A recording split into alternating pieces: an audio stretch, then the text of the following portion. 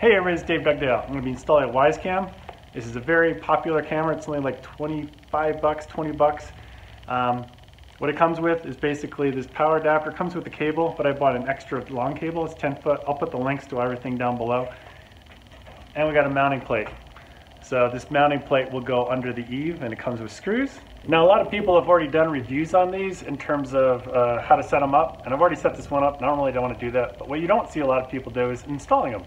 It might give you ideas. Your construction in your house might be different, but basically an Eaves structure, which you're going to see here in a second, I think this will last just fine. It won't get too terribly wet, although this is the west side of the house and that's where most of my weather comes from. So we'll see. Maybe I'll do a video in about a year to tell you if it's still going. They're only 20 bucks, so I could buy a housing for it or just buy another one. The housing is probably just as much as the camera. So I want to mount this power right to here. But I don't want the cord going up here to the Eaves along the pegboard, so I want to put it back behind. So I'm going to take the plate off first and see what's behind there, see if I can snake that cable up through there.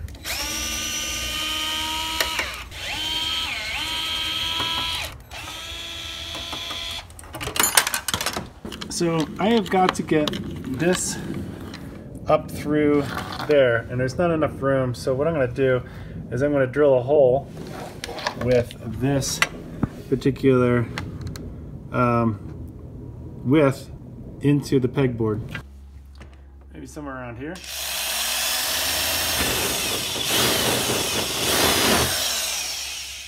Yeah. All right, I need to make that bigger because I picked the wrong side. Oops. Like I said, I'm not an expert. Let's make it bigger.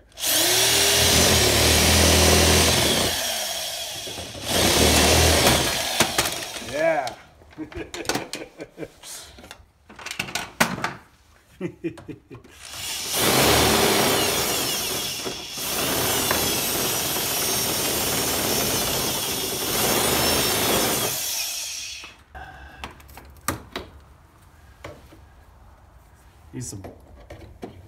Use the wrong tool to this problem. All right. So that fits through. So now is the hard part. This side and dangle it down. All right, so I used some tent poles and I went in there and I pulled it. And now all I have to do is just get this through here and we've got it. All right, so I'm gonna take these little blue things you can buy from the hardware store. At least I bought these years ago. They're great for holding the cables in place. And I'm just going to tack a few in,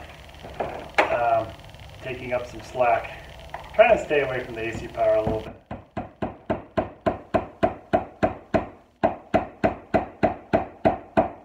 Alright, so here comes the big problem. Is I can't take this and drill down because of the up here. I can't get it at an angle to go straight down where I want it. Alright, I know this stud is right here from inside, so I just want to be on this side of it. And this is hollow.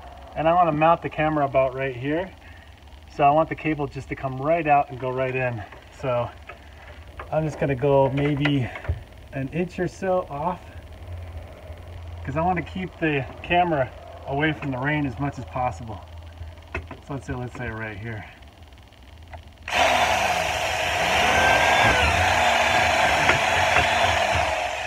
Now I chose this drill bit because it's big enough for the little tip to go through. Now at this point you might be thinking, boy, this guy's stupid, because now how is he going to get it down from there if he can't see it?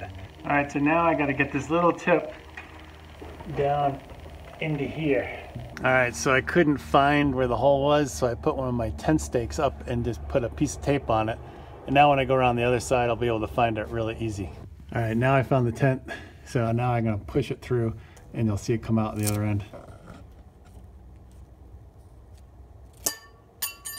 Alright, now here's the plate I'm going to mount up here, and it's got these two kind of fins on the side that allows you to clip it in, and then these are kind of like releases on the side to when you want to take it out.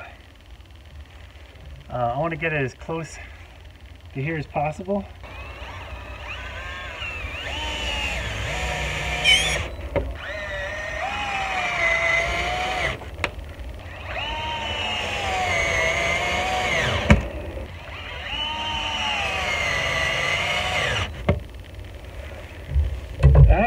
camera. All right, so this camera has got a 32 gig card. It actually goes in right there. You can see it. And it'll record for 14 days. The beauty thing about this is you don't have to pay for like the Ring doorbell, $3 a month. It's totally free, it goes into the cloud, so you can check on anything from anywhere in the world with your phone, which is pretty cool. So let's go ahead and connect the power. This USB port back here, I think it's the big one is for setting it up, but I didn't need to do it that way. This one is keyed, and it looks like the big side goes there.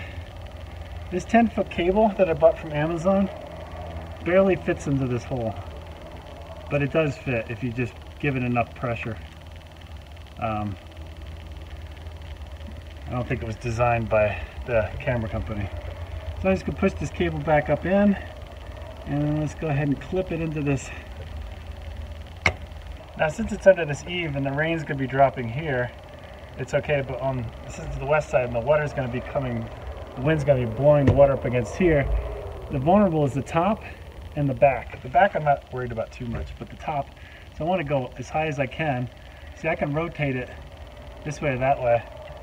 And I'm probably going to point it almost, maybe a little bit towards my neighbor's house. All right, so what are the obvious things you might be thinking about? Well, your camera's upside down. Well, in software, I can rotate this 180 degrees the image and it'll be fine. So again, I'm just trying to protect the holes in the back.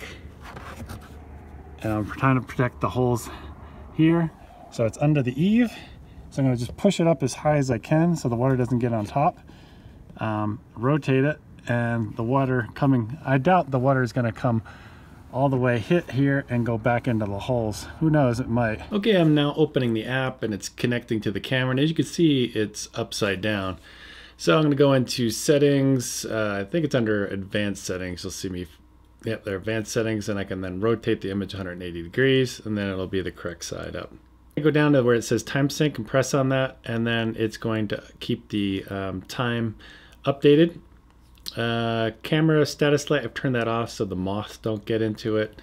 Timestamp watermark, I like to have that on. I took the logo off, and I like recording sound.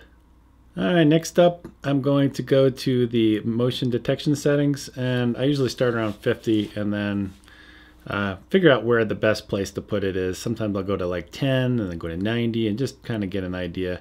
Detection zone, and this one, I started looking at it and I was like, well, you're gonna see me adjust the camera here in a second. Because on the one I have in the front house that does have some of the eave, I basically took away the detection zone where the eave was, because there's no reason, if there's like a moth flies up there, there's no reason to basically detect that area. I don't really care what's going on motion-wise at the eave. So you can see I'm starting to move it around, trying to figure out the best place to put it. Really, when it comes down to it, I didn't really need to adjust the detection zone at all, because the way I'm aiming the camera on this particular one.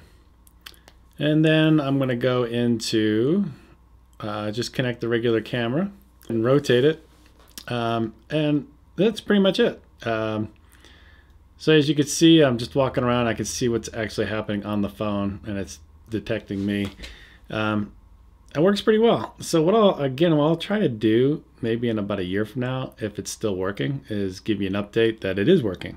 And if it's not working, maybe I'll tear it apart and show you the water damage inside.